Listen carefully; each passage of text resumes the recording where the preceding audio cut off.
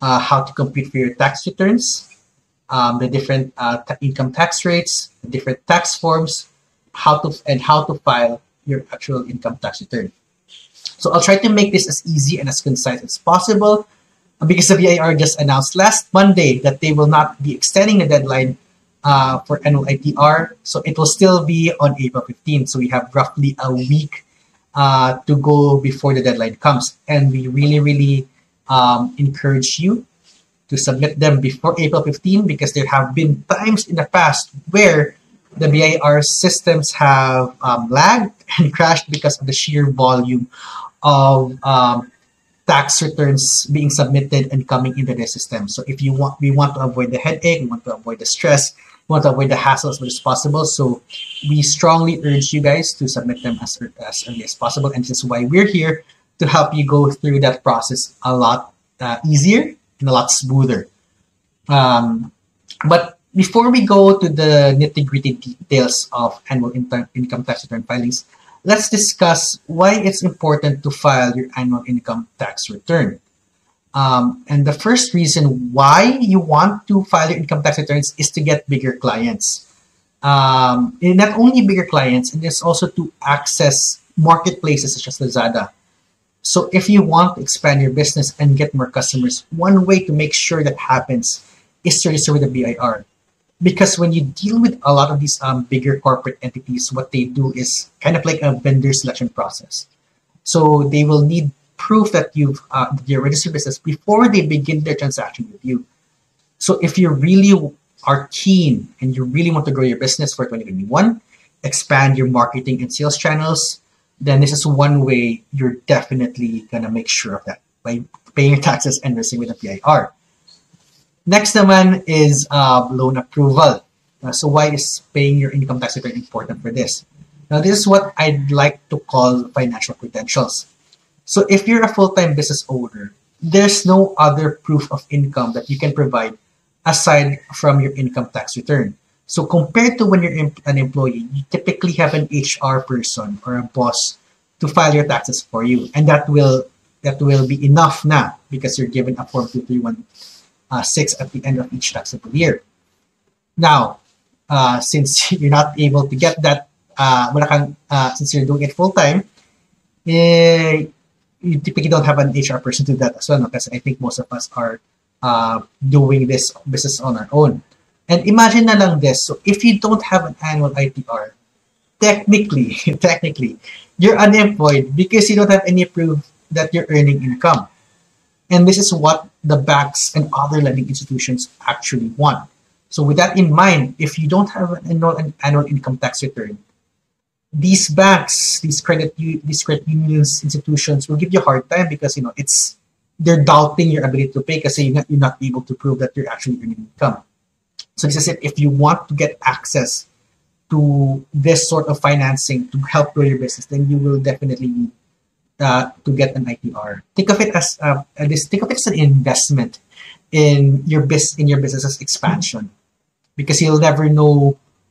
You'd want to maximize the options for financing as much as possible. So next, it's visa required. So after all this pandemic ends and we're now free to travel abroad, one thing that a lot of first world countries require before you travel, before you fly off with them, is to have a visa. And with that visa requirement comes with a proof of income to show that you have something basic to come back to the Philippines. So like what I've said earlier, with loan approval, your annual ITR is your financial credential to prove to them that, hey, I am earning in the Philippines, I don't need your money here, basically. So that's what happens when your visa required.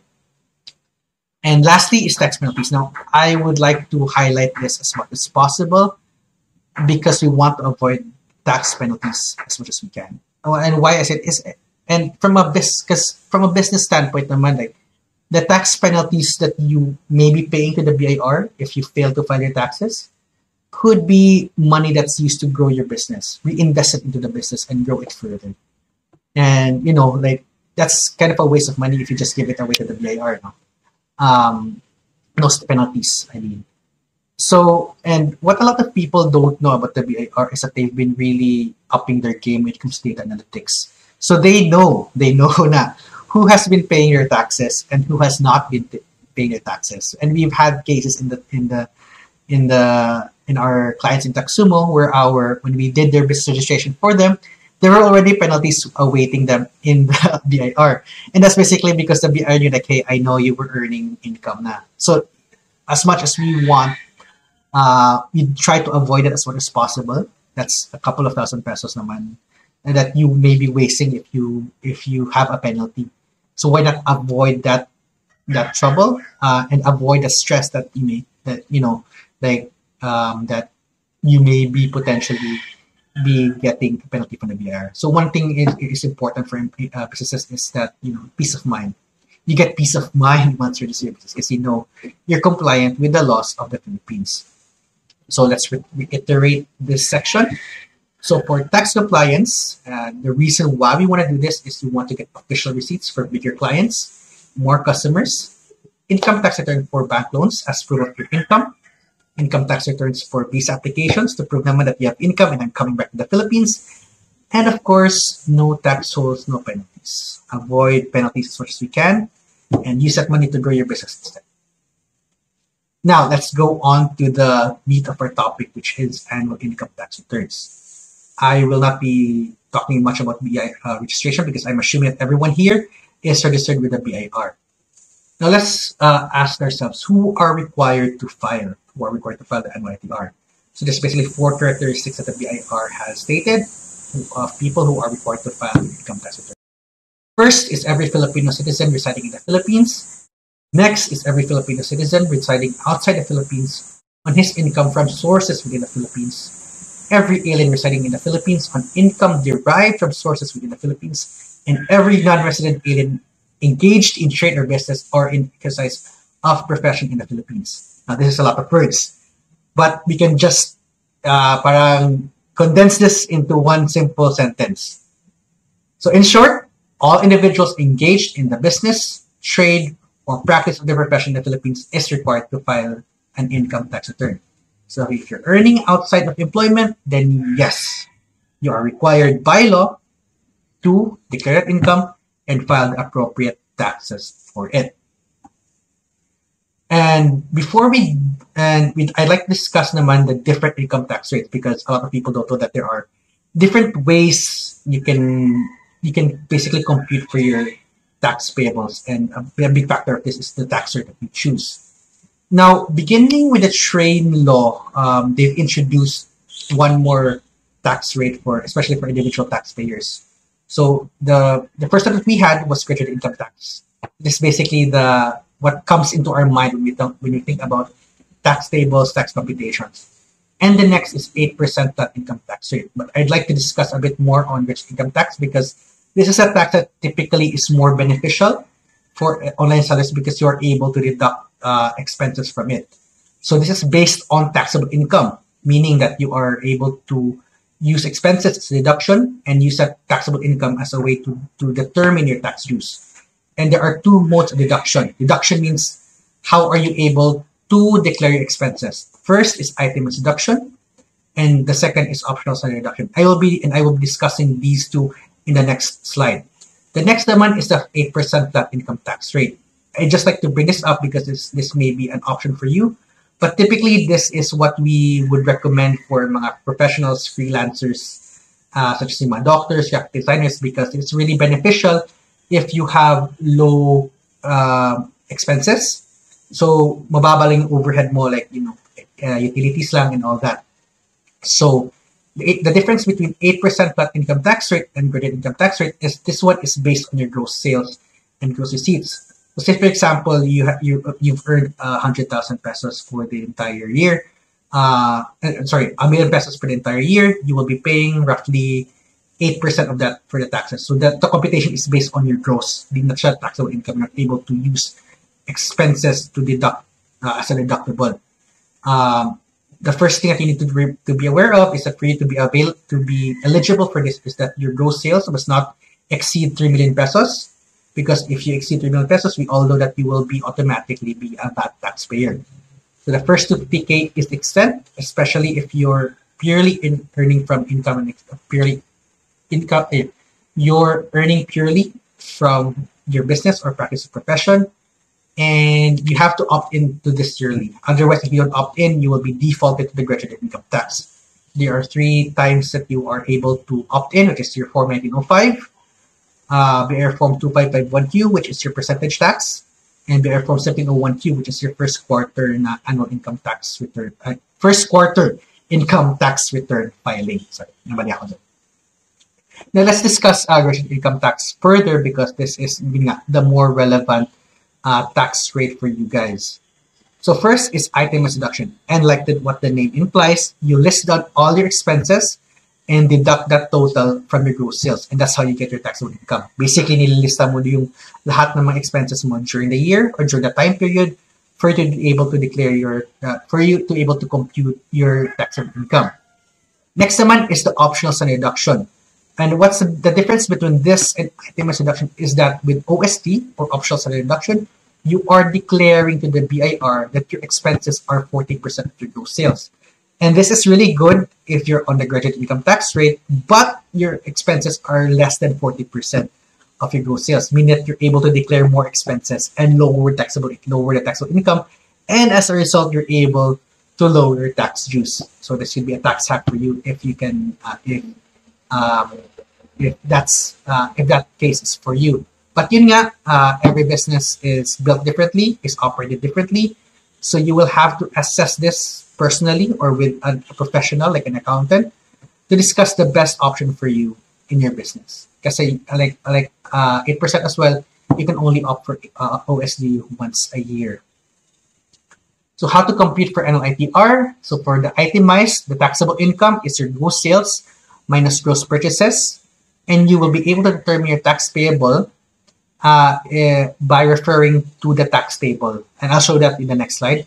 And for graduate income tax rate, you are able to declare to be able to compute for your taxable income by multiplying your gross sales times 60%. To determine your tax payable, you refer to the tax table, which I will show here.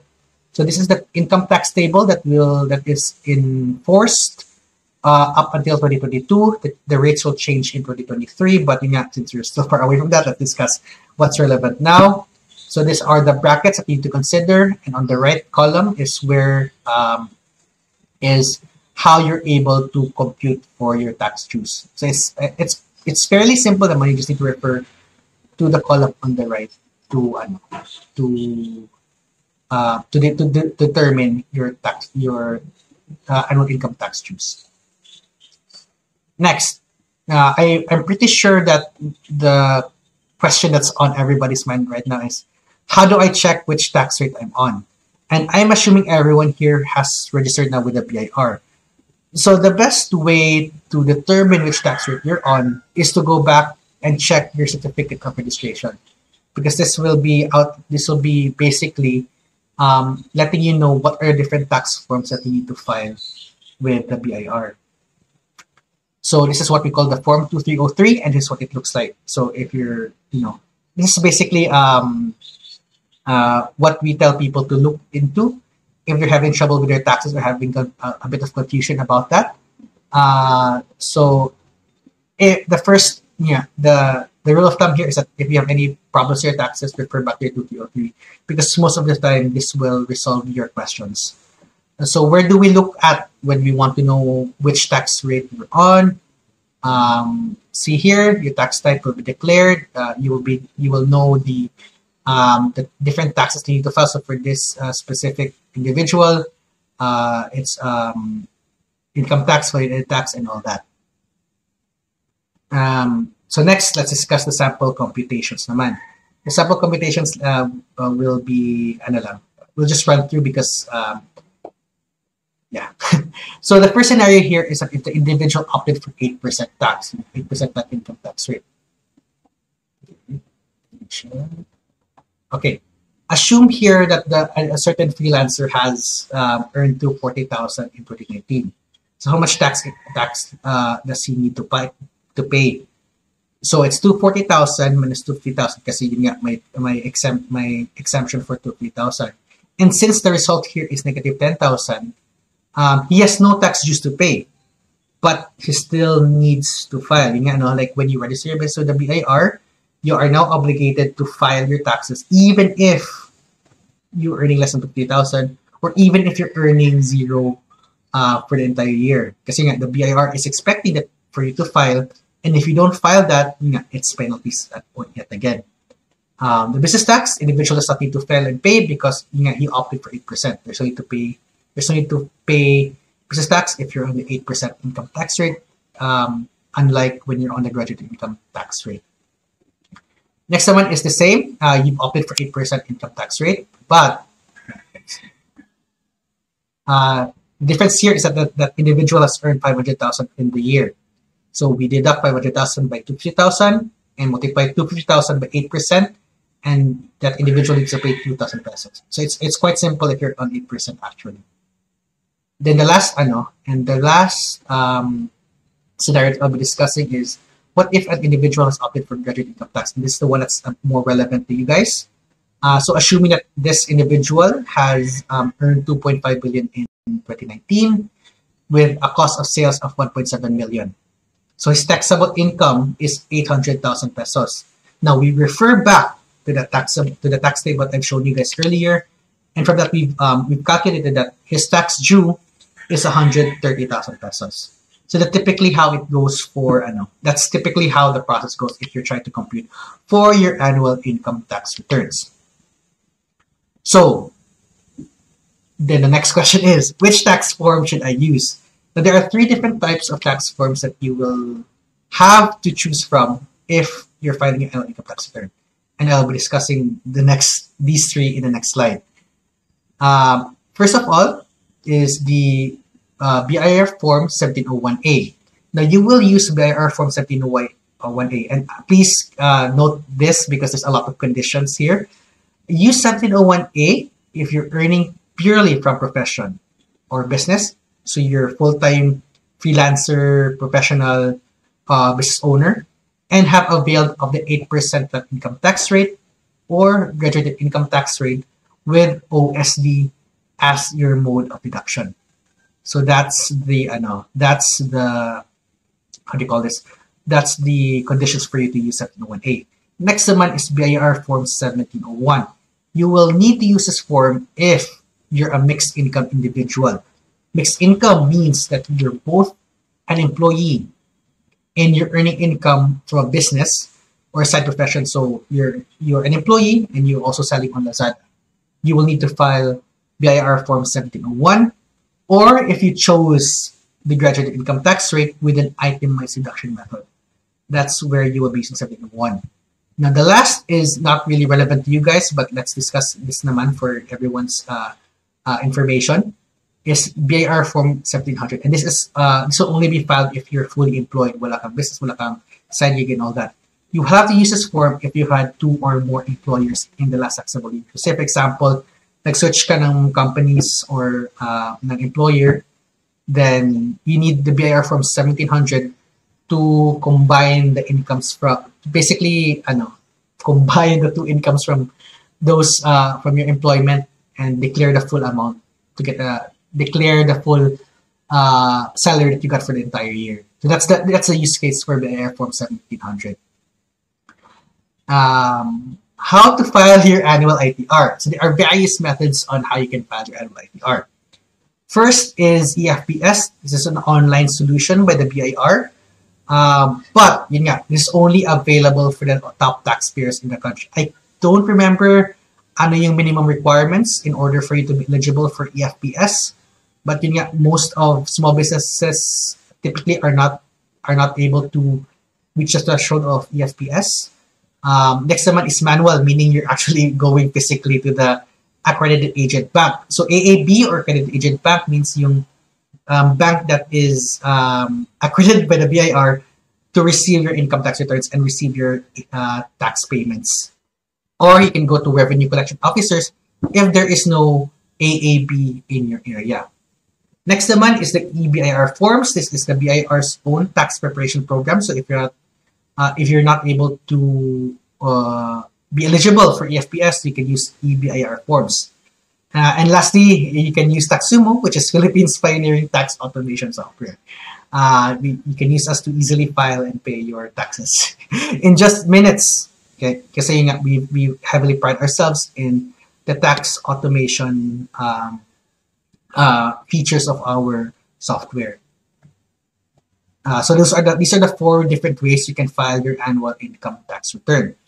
So tax hacks for everyone, so you can have a better tax experience. So you can actually pay your annual ITR in 2 installments if it's more than 2,000 pesos. Say, for example, you find that the tax dues that you are going to pay right now is a bit too big, it's a bit too much, then you can pay the rest in October. So if you want to manage your cash flows, this is an option that you can take. So hindi siya hindi mabigat yung SAWT, summary alphabets of withheld taxes. Another thing is your income tax, your financial statements, and all that. So please don't forget these attachments, that's important siya. Otherwise, potentially baka ma-penalize yung BIR if you don't provide these attachments as well. And let's just discuss lang briefly how Taxumo works para you guys an idea of how easy it is to do ITR in your system, through our system. So we work on any browser on any device, so be it a laptop, desktop computer, mobile phone, or tablet. You can easily find it there. Tax process with us begins with you entering income and expenses, and this will be used as basis to determine your tax location. So we automatically calculate your taxes upon updating your cash flows, your income and expenses with us. And we can auto-fill the forms out for you, so you don't need to go through kasi nga, BIR form sabi no, one consists of 12 pages you need to go through before you submit. So we take care of the whole, ano ba yung ilalagay sa cell na to, so our software does that for you. And since we're an accredited tax service provider with the BIR, we are connected to their system, and you can easily submit those forms as well to the BIR. You can pay online through Taxumo, through various payment channels such as credit or debit cards, GrabPay, online banking, even through your local buy-in centers, and online digital books of accounts. You're able to copy and paste this at the end of the year when it's time to submit these books of accounts to the BIR. And via machine learning, we can also recommend ways to save on your taxes based on past data. So let's say, for example, yung discussed kanina na ano ba gradual income tax rate, 8% ba, OSD ba, or itemized, then based on the financial data that we have let's say, for example, your past taxable year, we're able to make a really good recommendation on what's the best tax rate or tax schedule you can go through in the next year to lower the taxes that you need to pay to the BIR. And if you want to monitor your accountants, be transparent with the whole process of your accountants, you can give them access to your account with you having the admin access, so they won't be able to change anything, but they're able to submit your taxes for you via Taxumo through delegate access. And if you have any trouble with your taxes or your tax filing, our customer care team is available from 12 midnight. And we also have free onboarding calls. You can also pay SSS, pag-ibig with us. It's no transaction fee for subscribers. And that's all. That's it. Thank you so much. And let's begin with the Q&A portion of this webinar.